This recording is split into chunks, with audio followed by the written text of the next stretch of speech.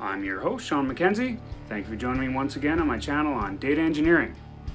In this episode, we go back to Microsoft Access and we're going to look at BOF and EOF, which are two properties of a record set that are very handy and you need to know in order to loop through and know when you're done looping through the record set, or if you're at the very beginning and if there are records or no records and things like that. And so without further ado, let's get to BOF and EOF in Microsoft Access. Interested in coaching or one-on-one help on your project? Make sure to check out my Patreon page. The link is in the description. Okay, so this is the Access file that we've been using for quite a few of our examples here. As you can see, I've got a very simple table called Candy with some, chocolate and toffee and gumballs and things like that, and some pricing. And you can see there's 12 records in there, and very simple. So what I'll do is I'll go to the Create ribbon and I'm going to click on New Module. And in this module, what I'll do is I'm going to open that table as a record set, and then I'm going to loop through, and then I'll show you how BOF and EOF work on the record set. So I'll create a simple sub here, and I'll just call it BOF EOF. That'll be the name of our sub routine here. And what we can do is I'll add a comment at the top just to say what it is that we're doing, and we'll say to show how to use BOF and EOF in our record set here.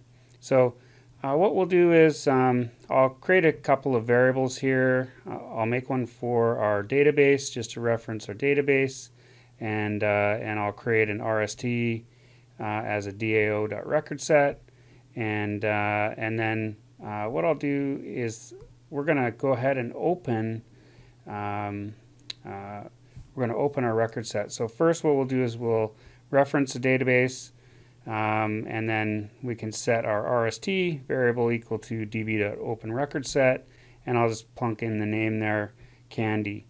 So this is kind of like the simplest, one of the simple use cases for opening and closing a record set. At the end of my routine here, I will, just for housekeeping, I'll set those equal to nothing. And I'll close our record set, because that'll be the last thing that we want to do as we loop through. And so what we can do from there is, well, we've got the record set open, and so we can actually just check to see, are we at beginning of file or end of file? And that's really what the meaning of those two properties is.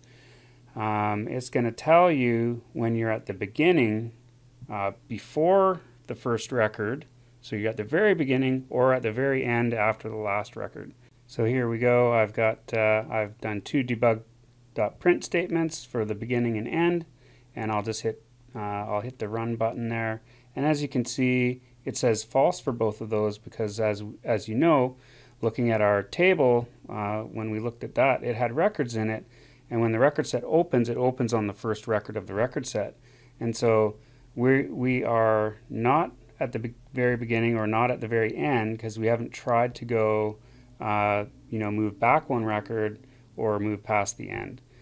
And so if I sort of take those out, I could put this into a loop. And so we could try that as well, just to demonstrate that we are, where we are. And so if I just do move next on our record set for each time the loop goes around, then it's also going to show if we're at the end of file or not.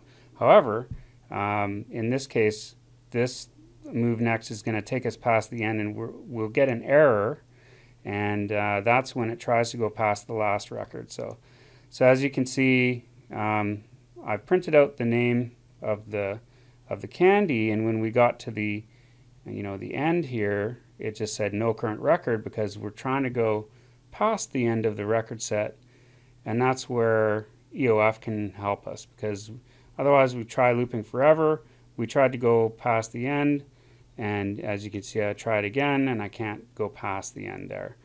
And you could put in some programming to make sure that the rst.close gets used there in the case that you get an error, but we'll cover that in another video. So what can we do about that? Well, first we can sort of check and see that we actually are. So every time that we've got a debug.print, the record will not be, it won't be EOF yet because it hasn't tried to move past the end. So if I hit go, these will all be false, and it'll still get an error. And so that's kind of what we expect to see. And so what can we do about that? So we're going to go ahead and these false ones down here, that's what we want to see.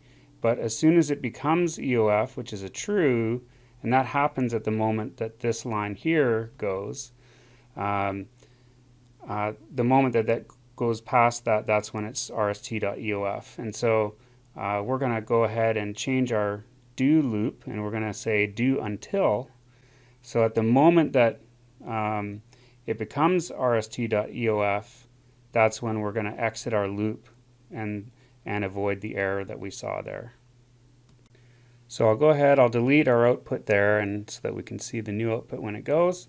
So now when I click run, you'll see we do not get an error, and you can see it has hit all of the rows where of course EOF is false at that moment when you are able to reference the row, and the moment it moves past that on the very last one, the record set becomes EOF, the property becomes true, and then it exits the loop, and we do not see the error, and then the code continues on after that.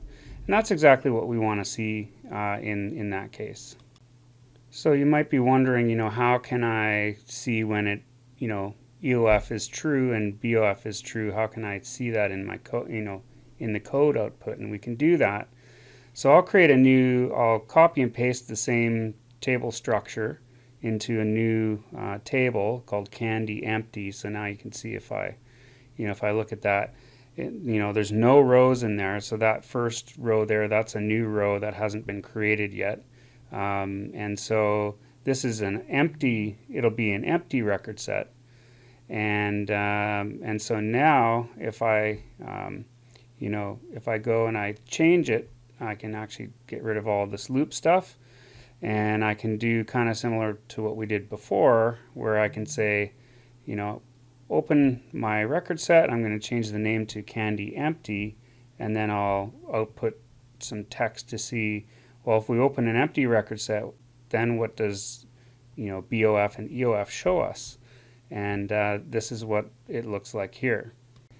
So I'll say debug.print BOF, and then we'll grab our property there, rst.bof, and I'll put a comma, and then I'll put the EOF as well, and then I'll grab that, and I've concatenated a string here together to give us a little message output. So if I hit run, you'll see now it says those are both true because there are no records in this record set, and so we're at the beginning of the file and we're at the end of the file at the same time. If I run this on just the candy table that has records in it, then you can see it outputs false for both of those, because now that we've opened the candy record, it has the very first record, and the record set opens on the first record, and therefore it's not before the beginning or past the end. And that tells us, that shows us how we can use BOF and EOF. So if I open the table here, you can see it's very similar. It opens on the beginning record, and when we loop through to the end, it's still not EOF until you go past the end. Hope you enjoyed today's discussion on how to use BOF and EOF in Microsoft Access. If you like what you saw today, please give the video a thumbs up. Make sure to subscribe to the channel if you haven't subscribed yet. Click the bell when you see the bell so you'll be notified of any new content. And if you have any questions or comments, put those in the comment section below. Have a great day, have a safe day, and I'll catch you next time.